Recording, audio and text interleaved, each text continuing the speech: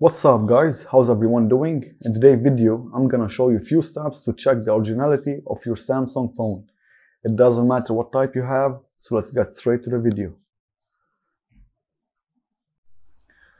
So first method is the IMEI number, which refers to the identity of the phone, same as the plate of your car. So if your phone gets stolen or lost, you can take the number to the police and they can trace the location.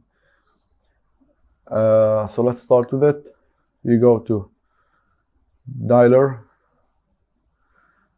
star sharp 06 sharp, and as you can see, this is the IMEI number. Tab 2, and there's another way. You go to settings.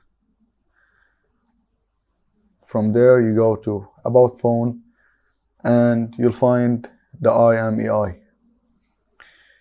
If you don't find this number in your phone, first that means your phone is cloned and it's not like original, like it's not from the manufacturer. So this is first method. Second method is to compare the specification on the box and your mobile phone.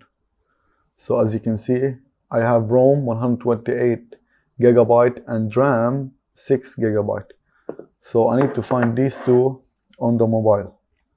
So I go to settings, then device care.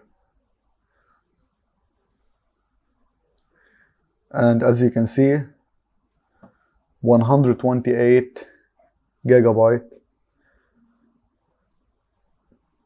Let's just focus on it. Okay. 128 GB and memory RAM 6 GB. So that means the phone is not cloned.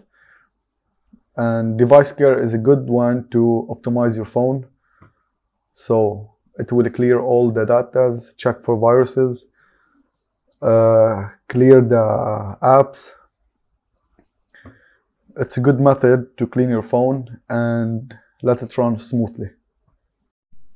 Third method is to check the secret codes from Samsung. So you go to dialer star sharp star sharp.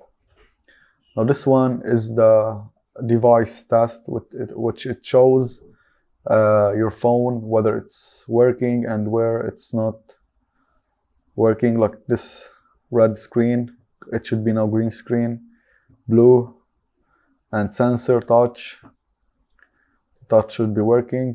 So all of that, it doesn't come in the clone phone. As you can see, to get out of the screen, you click on the volume and you click double tap. And there's another one, sharp star sharp 1234 sharp. This one will show you the firmware of the software, like of the phone. So this is the software of the phone. And in the clone ones, it doesn't show like that. It doesn't give you the specific details about the software of the phone. There's still plenty of tricks where you can check if the phone is cloned or original, but I just gave you like top 3 ones, and I hope the video was helpful. Give a like, subscribe, give me your feedback, drop a comment, and I will see you later in the next video. Peace.